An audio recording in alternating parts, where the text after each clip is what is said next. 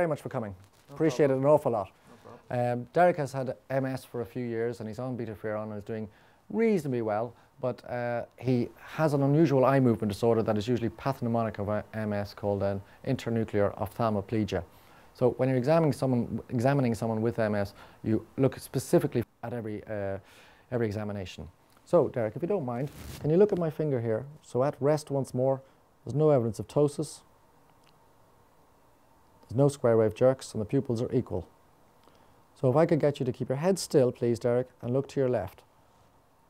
So he's got some nystagmus on lateral gaze there, as you can see, more marked in the left eye than the right, which is the big hint here as to whether there's an underlying right-sided INO looking to the left.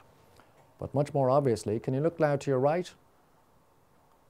He's got very marked nystagmus in his right eye with a failure of adduction of the left eye. Left, right, left, right, left, right, left, right, and back in. So he's actually got a bilateral internuclear ophthalmoplegia due to MS plaques in the MLF, or median longitudinal fasciculus, in the brainstem, connecting the third nerve in the midbrain and the sixth nerve in the pons.